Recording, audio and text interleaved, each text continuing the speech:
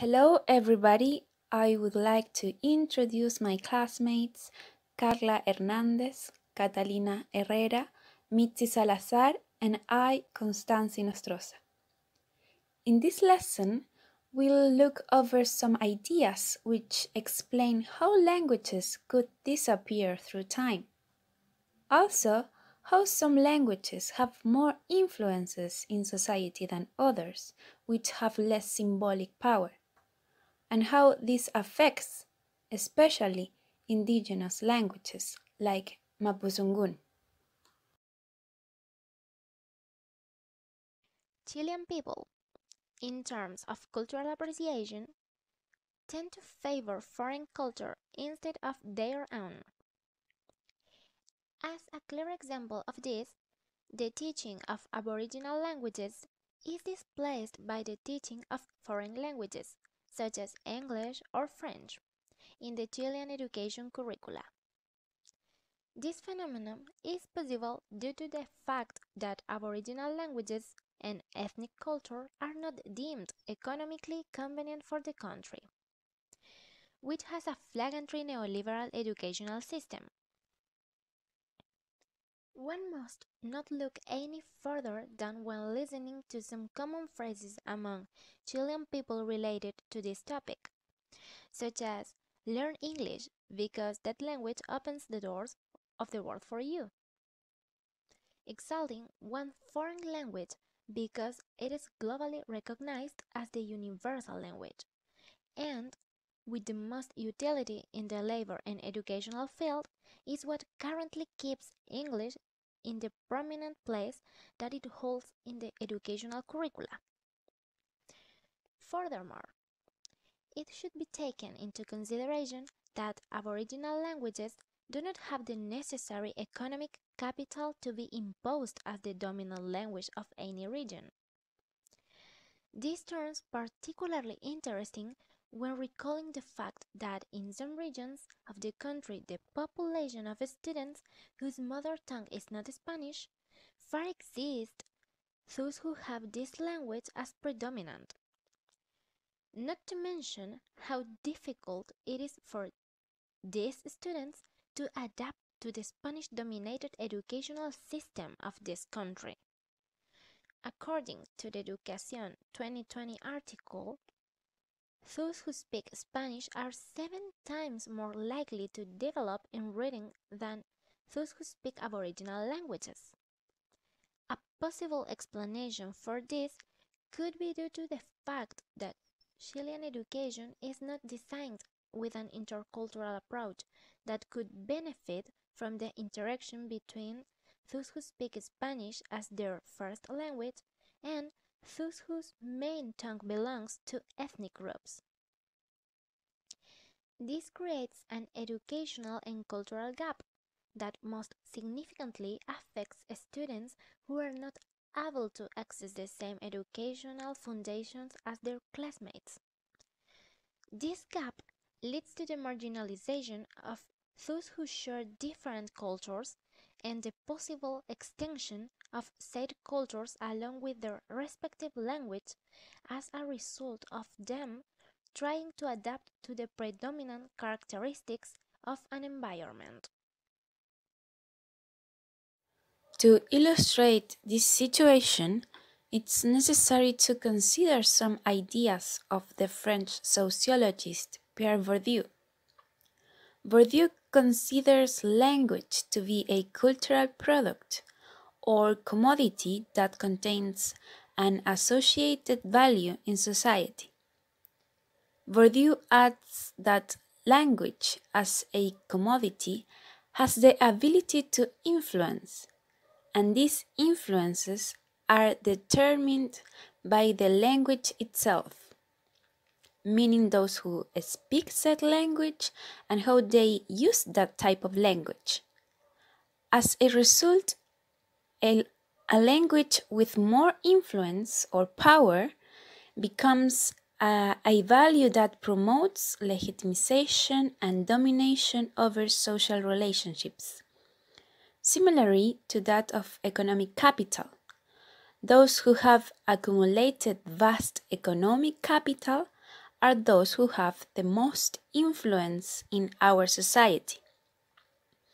In that respect, it's possible to affirm that there are some languages that will more influence than others, as in the case of English, in contrast with other languages which will less influence, like indigenous languages. In Chile, there is a language called Mapuzungún, which is spoken by one of the most important indigenous groups of the country, the Mapuches. Mapuzungún, which is roughly translated as the language of the universe or the language of the earth, is still widely spoken by the Mapuche people. However, due to the decrease in number of Mapuche population and general disinterest in indigenous cultures, not only by the Chilean government but also by Spanish-speaking Chileans, the language is now on the brink of extinction. In Chile, only 10% of the Mapuche population speak Mapuzungún, and another 10% of the population can understand it, while the rest haven't any notion about the language. Well, another aspect related to the decline in the widespread use of Mapudungun among the Mapuche population and its recognition among Chileans is the symbolic violence badly associated with its use. This violence has an undoubtedly inadvertently affected its historical course of the history of the Mapuche people. In the past, it was a reality that Mapuche children were forced to enter to the Chilean educational system, and they were severely punished for using their mother tongue within the school context. And not only because of the prohibition of using the Mapudungun within a school, but also through the ridicule that became from the ignorance of Chilean society of that time. Consequently, the Mapuche children of several generations past who grow up and eventually became parents avoid teaching their children Mapudungun in order to protect them from this dark reality. They thought that by avoiding the use of Mapudungun, their children would suffer less. This is according to Millán in 2019. To better illustrate this situation, it is necessary to know the concept of symbolic violence, and it can be understood according to Pierre Bourdieu as a symbolic violence is violence exercised with tacit complicity between its victims and its agents to the extent that both remain unconscious of submitting or exercising. This is according to Bourdieu, as mentioned before, in 1984. This type of violence is not as physical as one might erroneously suppose. In fact, symbolic violence is not perceived as such, and it is learned by repeating patterns of behavior. Therefore, this behavior is important to understand why a language may stop being spoken by the indigenous member who gave birth to it.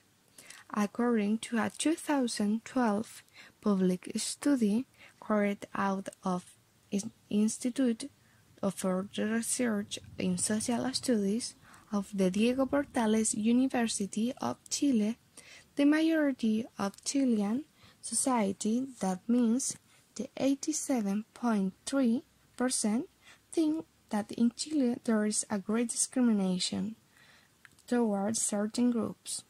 Among the groups that receive the most discrimination are homosexual, people with dark complexion, and the Mapuche population. This is according to a site in Fairfield in 2015. As it has been pointed out, Languages carry many aspects of symbolic power within them. Understanding that some languages have more influence than others, and how power plays an important role in the use of a language in a society, is a relevant aspect in the study of how language influences society. In that respect, languages that possess less economic capital have less influence over society, such as the case of indigenous languages. This situation contributes to the progressive loss and eventual extinction of a language. Therefore, it is a fundamental that the Chilean government implements new bilingual strategies among the entire population, including Mapuche and non-Mapuche people, to preserve Mapudungun. The importance of this issue resides in the fact that a language is a tool that helps to understand the cosmovision and history of a culture, especially if said language holds a millenarian history like Mapudungun does. In the role of social activism that some arcs should be included in the work of teachers, there is a duty of raising awareness and sharing the knowledge that is acquired within communities. This knowledge and language builds realities and in turn destroy others. As for those who expect to be teachers in the area of English or other languages, what should be thought should be the harmony between all the languages that belong to a community and students, always respecting the cultures and symbolism they represent. Mapudungun is an example of this problematized reality. Future teachers should provide the opportunity to generate instances of reflection in the face of the linguistic diversity that society faces. This comes from the recent need of being able to contribute positively to the preservation of languages that the Chilean territory has birthed. Understanding in turn that despite sharing a common history, Mapuche people should not be, and not currently desire to be, considered as Chilean as a result of them being oppressed and neglected throughout history. Chileans must be fully aware that their beginnings in the land that they currently inhabit were not of nobility and riches. Similarly, Chileans were not born believing that Spanish was the most important language to come from God's hands. All these beliefs were how foreign settlers thought to own the nature and environment of the land that is known as Chile today. Therefore, it has become a necessity to keep an open mind and open heart to preserve the cultures and languages that have shaped the history of each country. That was our presentation. Thank you very much for your attention, and we hope that it will be useful to you. So, thank you, and see you next time.